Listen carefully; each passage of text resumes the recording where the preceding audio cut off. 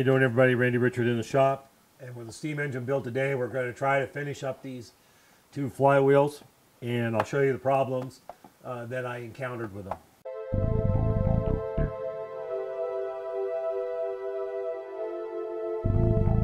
I'm starting on the flywheels, and the whole crankshaft actually for the engines. And let's see here, what else? Here's a little aluminum one. I have it all kind of together a little bit. And of course, this one here, we're still a little bit to go. I'm going to shorten this hub on this one also a little bit, but that's all kind of just sitting here together a little bit. And here's of course, the top for the other engine, all ready to kind of be put together, really. I have two flywheels to do here, and what I'm going to do is I'm going to mark the center. One side of this hub basically goes down so it's flush with the side of the flywheel. Both of them, these are basically made the same. And I can hold this in the lathe, and I'm going to mark a center point on here on the hub, and I'm going to then align the chuck so I'm on the center of the hub here. And then I will machine, I'll drill, ream the bore. That's a 1/4 inch. I'll turn the outside of this. I want to leave this all the casting face. I like to leave all that if I can. I already checked in the lathe and they look pretty good. They're pretty parallel. So I shouldn't have to touch this up, but we'll see after we get it in the lathe.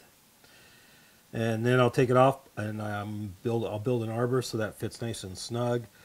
And we'll turn it around and put on the arbor, and we'll cut this hub, basically face that off basically. And I have two little crankshafts already just cut and faced. I have flats to mill on those. So I'm just going to hold this up here and just scribe. And when you do this, just so you know, always do 3 lines if you can. Try to always do 3. 2 lines don't necessarily get you what you need. And that looks pretty good. Change of plans. I could not get this held sufficiently in a 4-jaw or the 6-jaw because of the draft. It was just too much. So we're going to punch a hole in it, ream it right here. So I got my scriber in there real quick and get it all aligned over the center.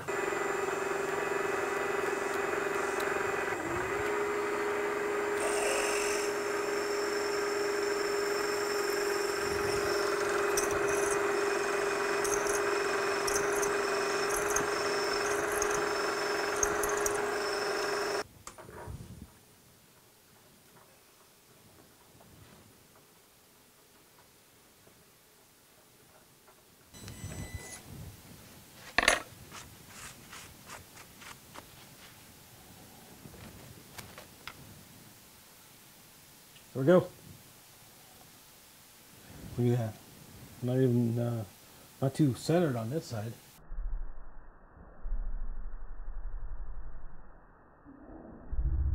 What I discovered was the patterns, and you can see it here with this one. The patterns became offset between the cope and drag, and that made the hubs offset. These have draft on them, of course, so these are really hard to hold in the lathe. I discovered that they were offset that much when I decided to drill through the center of it. I was going to put it on an arbor like a lot of people do and all that, but so one side was lined up and then one side wasn't, and one side was pretty much in the center, but the other side wasn't. It was offset quite a bit. I really wanted this to be as close to the center of the hub as I could get, and so I could have as much material as I could left over on the hub and be able to still clean up the whole flywheel. What I ended up doing is I plugged these holes. I ran an end mill down, 3/8 end mill down in, and centered that So it was pretty much in the close to in the center, but wiped out the original 1/4-inch hole I put in. And I did it on both sides, and then I inserted a couple pieces of 3/8 aluminum in there with Loctite and with a light press fit. And that fixed the holes. And then I center drilled in the center of the hub by actually measuring and getting it as close as I could to the center, and center drilled it. And then I mounted this between centers on the lathe and turned one side, turned the outside all together. Then I just flipped it around and cleaned up the side and the hub on the other side. So we're up to the point on this one to hold it back in the lathe on machine surface now and center drill this right through the center. It'll come out. It should come out really well. And so that's where we are on this one. Now on the lathe, I'm set up for my centers already, so I want to continue on to getting this one to the same stage as this one is. So I've marked off. I've scribed several lines you can see here to approximate the center of the hub using a center finding square, right? And I did on both sides, center punched them, and now we'll go with a little mill. We'll center drill this. We'll throw it in the lathe between centers, and get this one to the same point that the aluminum one is, up to the same stage, up to the same point, and then we'll continue on and get them all both finished up here at the same time today. That's the plan. So if you're not going to the bash, don't miss out on the black book. They're going to have a special edition of the black book at the bash, so you can get with a special cover for the bash and everything. And it's going to be a large print version. This is a small one, and these books are really very, very good. Rain puts out a fantastic product here. The pages themselves are very easy to read. I love their color combination, and they're made of paper and coated so that they don't really get dirty, and you can and clean them. It's made to last a long time. It's wire bound, so the book lays flat. It doesn't bind up and make it hard to read. It lays flat to the pages you go to, and it has just a ton of information. For real technical stuff, yeah, the Machinery's Handbook is probably the go-to book. But this has probably 90% of the information you may need during the day. Here, this is tapers, common screwdrivers, common screws, information about belts, belt drives, gear teeth, spur gearing, just inserts. This is one of the best books or pocket reference or quick reference I've seen as far as covering what inserts are and how to read them, how to know what they are, TNMG, right, and understand what the identification means, right? And the grades even, what they're good for, what material to use them on. And, here's a nice comparison when they're using ISCAR, Kennametal, Mitsubishi, Newcomer, Sandvik, Seiko, Sumitomo, and they've compared them of their grades and stuff, which is kind of very confusing because everybody uses a different way of grading their carbide. Even some various tool cutting materials and their position in toughness to hardness chart. That's interesting. I didn't really realize that was in there. But anyway, what I'm getting at is this is a fantastic book, well worth the money to have in your shop. And they make several of them. This is the engineers one, the fasteners one, and they also make a metric one and electrical one, I think. So, but you should check out Engineer's Black Book. You can just do a search on Google, and Pat and Rain just do a wonderful job. They're the two brothers. It's at www.engineersblackbook.com, and just a fantastic reference for especially here in the shop. And I use this. It sits here lives on this bench right here on the lathe, And in this box, index, whole thing, and math. All about threads. You see threads are kind of dirty. I use this one a lot. And taps. Anyway, check this out. Like I said, come to the Bash. Get a special edition book at the Bash. And they're putting out a large print version. And that'll be a really, really good deal for everybody. Anyway, let's go back to the flywheels. Let's get them done. All right, I have this setting on parallels. I made sure the faces are clean so that it sets fairly flat. So it's flat on the parallels in here. And lightly clamped, just so it won't rock and move. And I have a center punch mark, and I am very good on it. But what I did is I actually eyeballed that, measuring it in all four directions, and centered it up that way. Because this is more of a visual thing, but I want it to be close to being visually in the center too. So, and I'm confirming my center punch mark.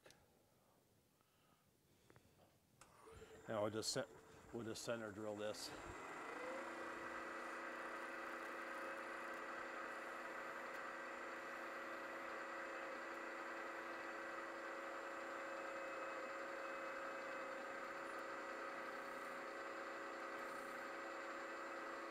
I don't want that too deep because I'm only putting in a 1/4 inch shaft, right? So I don't want this too deep, even though I will machine it a little bit, but I want enough to hold it.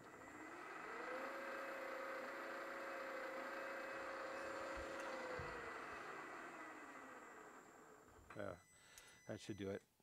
And we'll flip it over and do the same thing. All right, both sides are done, and we'll go to the other side. Now we can put this in the lathe. Okay, I've attached my dog right there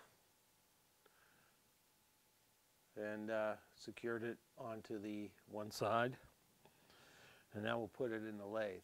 I've had to shim the dog here. I use a little piece of copper in here because of the draft angle, so it's enough to really cause this not to grab very good and wants to slip too much.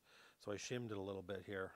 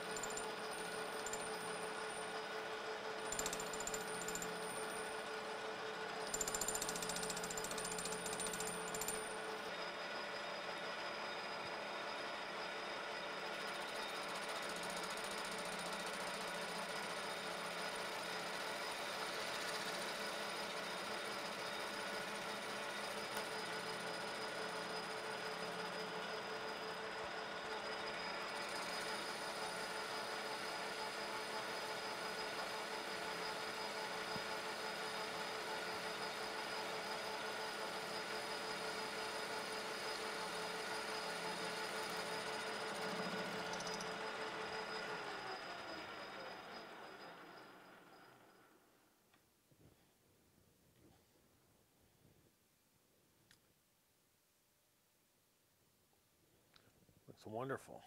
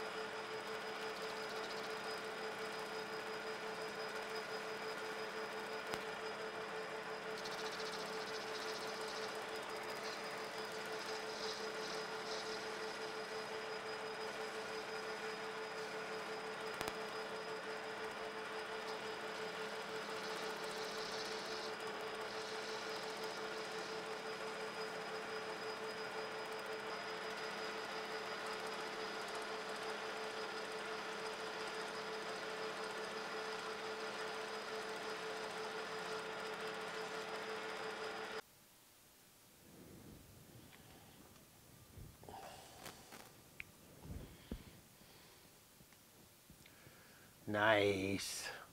Came out really nice. All right, we're turned around and we'll get this side turned.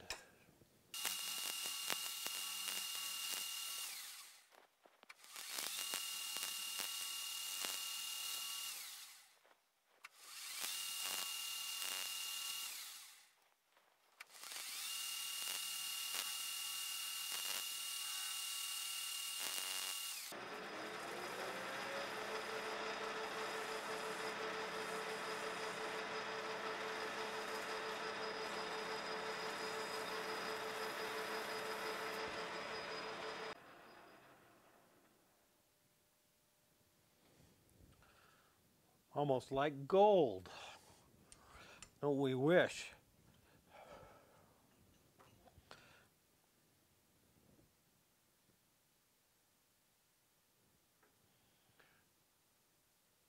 On to the next step. We got it mounted in here. Align the chuck. Less than just a few tenths, within a few tenths, I should say. So we're going to face this off, and then we're going to make a measurement to see how much we need to take off the end of this, and then we'll end up drilling that.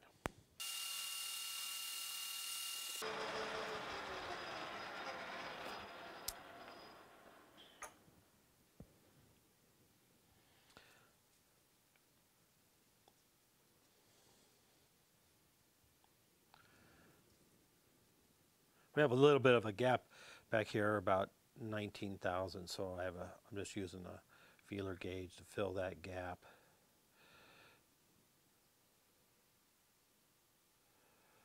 Okay, so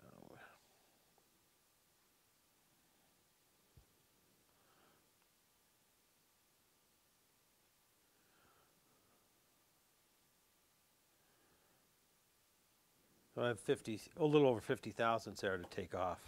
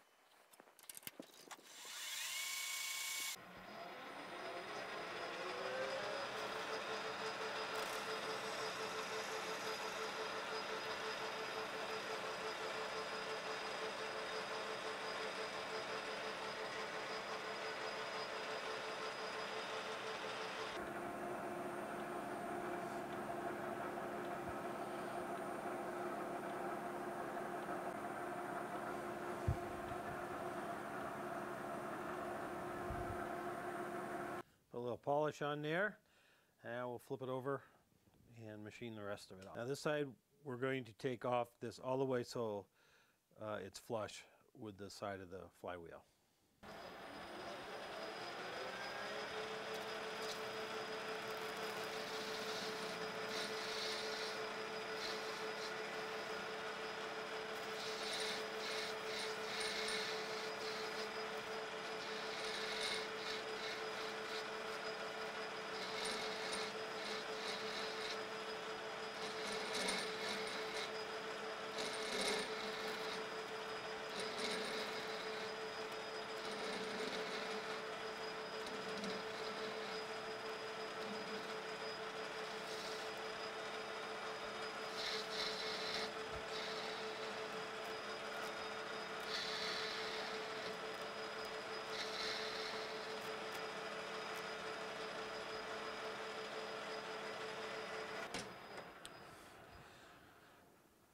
Now on this side, we're going to have a cam that mounts on, that sits against here, I should say. It will be pinned to it.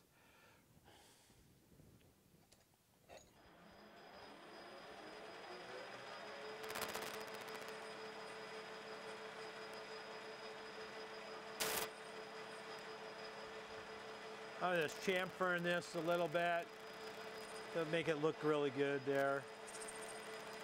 Kind of like what I did on the other one. Just chamfer that up a little bit.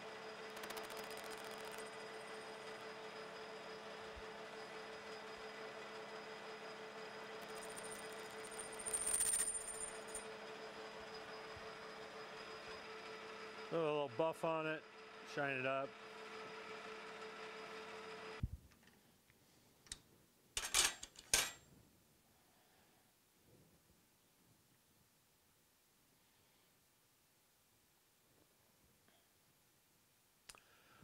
Looks pretty good.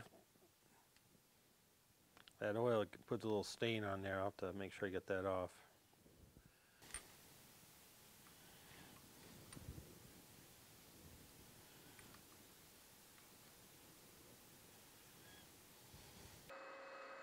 We're going to edge find each side, find the center, and then we'll just come in a reasonable distance so we clear that to drill it.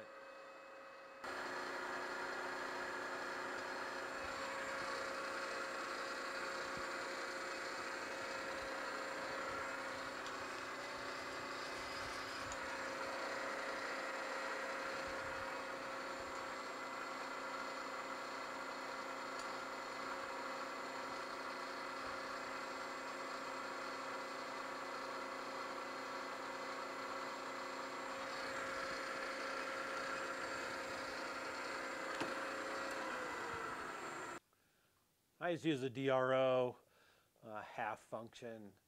I take a position on each side and tell it to divide it in half, basically.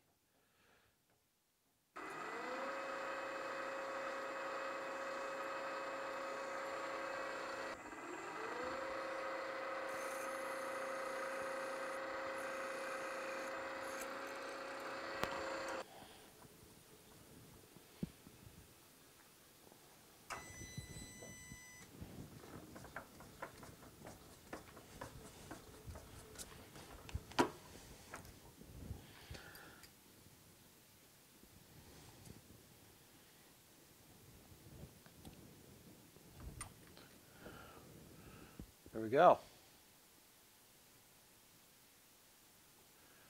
This is now complete. Call this done.